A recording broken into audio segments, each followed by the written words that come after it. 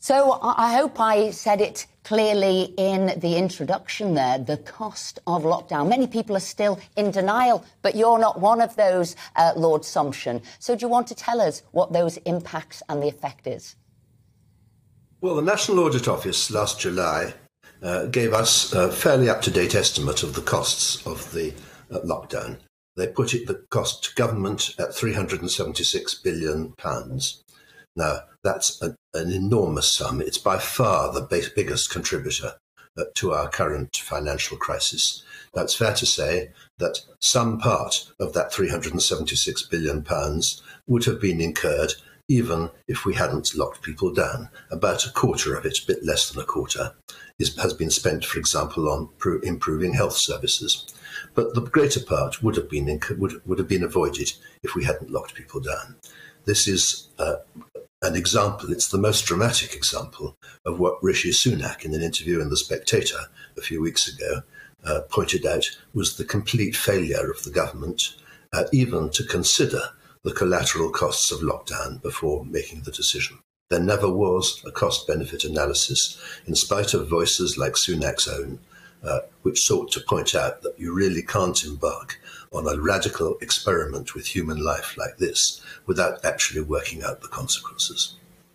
Lord Sumption, I'd like to ask you about what I consider to be the failure of the law in some respects to protect our freedoms during those times of lockdown. You know, we have the Human Rights Act, which is supposed to protect our freedoms, supposed to protect the right to family life and all of these things, and it seemed to fall flat on its face during the COVID lockdown. Why was that? Why are our freedoms not better protected? Well, there are really two different points that would have arisen in any litigation. Actually, they did arise when a businessman called Dolan actually brought a case before the courts. One is whether it was a sensible thing to do when you look at the balance of factors. I don't think there was ever the slightest prospect, even in an age of human rights, that the courts were going to take over the government's function in measuring that. The really critical issue was whether the government had the power to do these things at all without any effective parliamentary supervision. My view is that they did not.